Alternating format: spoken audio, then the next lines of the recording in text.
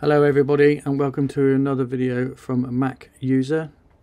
And today we're going to set up a USB bootable disk for the new operating system from Apple, macOS, Sequoia. So let's get into it.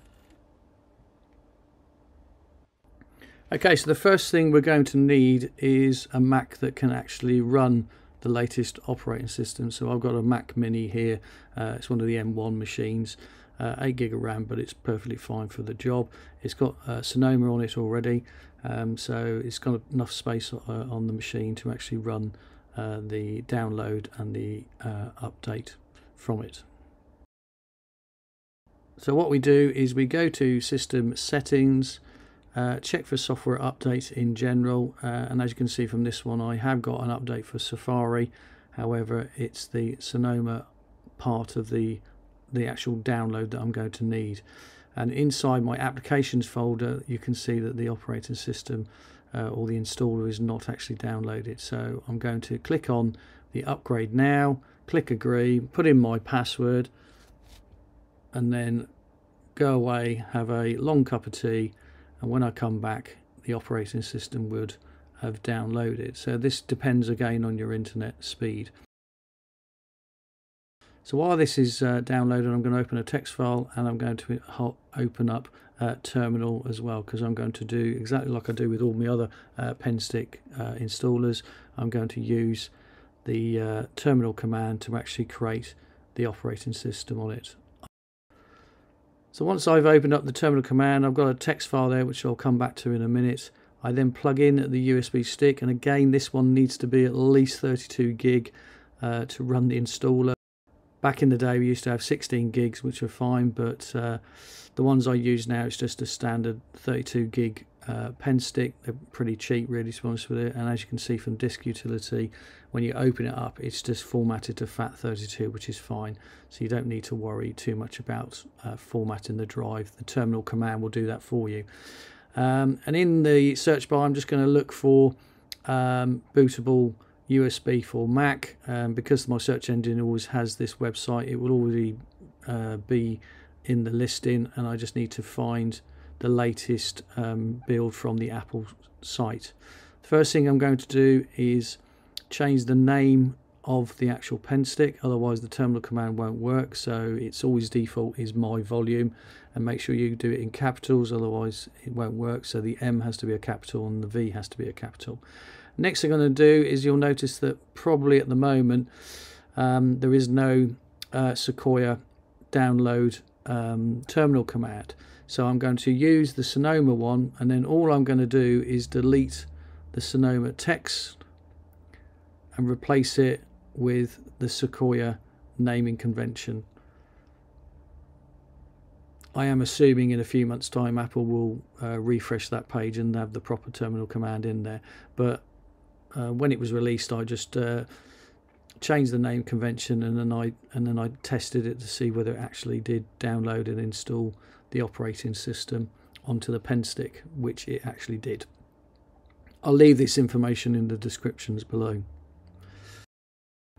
So to change the naming convention on the USB stick, I just press enter on the pen stick that appears in the desktop, and I just press return and then Command V and Command C to or you can go into the disk utility. So we go into disk utility, highlight the pen stick, and again the name convention will highlight, and from there you can change the name to MyVolume.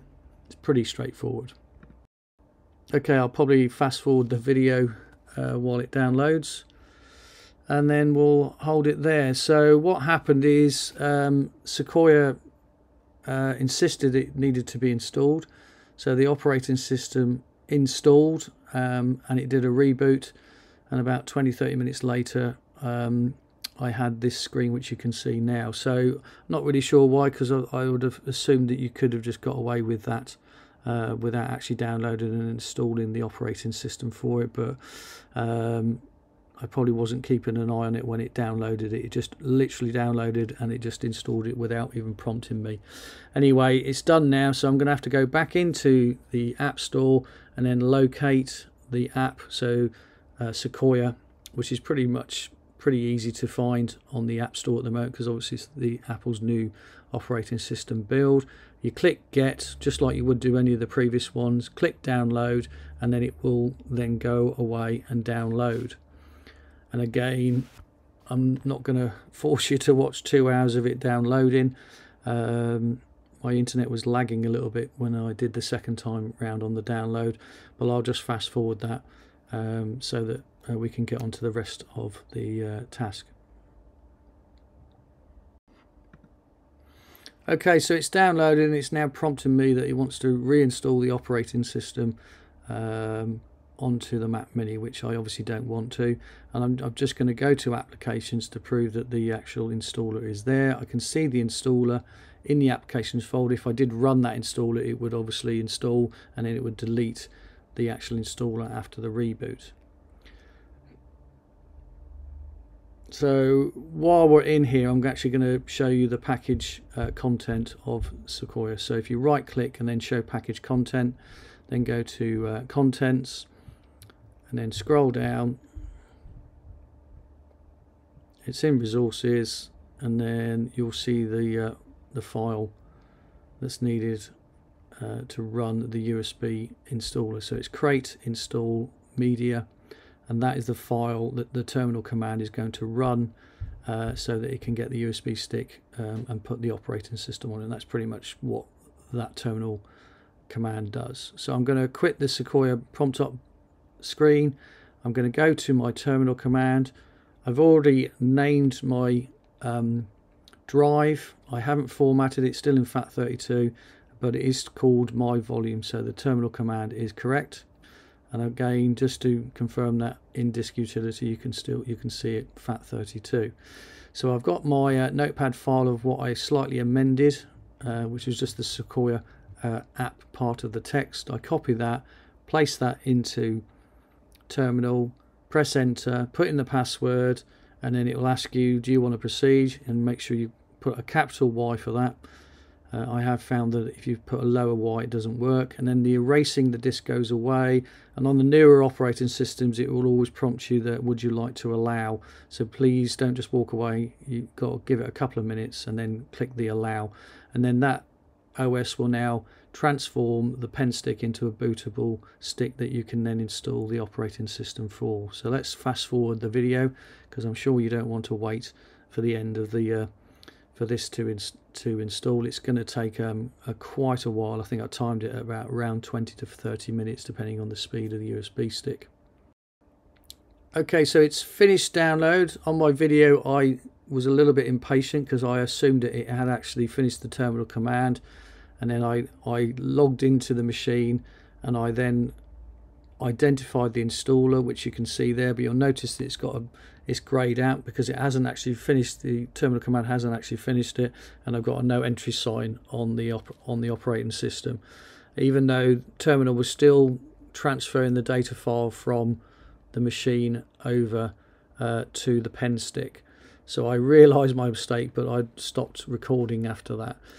But you basically, the command will finish and the pen stick will actually appear with the correct icon. And then once it's done, the pen stick is now done. You can then go away and use that to install Sequoia on any machine that can actually take the operating system. I actually used the same Mac Mini on the workbench, and I just flattened that machine and installed it from there just to test that it would work with Sequoia as opposed to the old OS of Sonoma. I did notice when I booted the USB stick, and obviously when you erase when you erase a silicon machine, it always prompts on a reboot, and then it obviously reboots into the recovery mode, and it will identify the last operating system that was installed on the machine, and mine was Sonoma. So I cancelled that, rebooted the machine, and I then booted from the memory stick, and it then identified the Sequoia operating system as the new installer. So just bear that in mind, that when you erase a a silicon-based machine, it does restart, but it still has the recovery mode, so it will always prompt you for the older operating system. So you might have to restart again and just ask it to boot from the memory stick a second time. So that's how we create a USB Sequoia build operating system. Very similar to all the other operating systems, really. There's no real difference between it, apart from the terminal command. Just make sure you've got the correct naming conventions built into it when you run it in terminal. Hopefully that you found that helpful. I'll look forward to seeing you on the next video, and have a great day.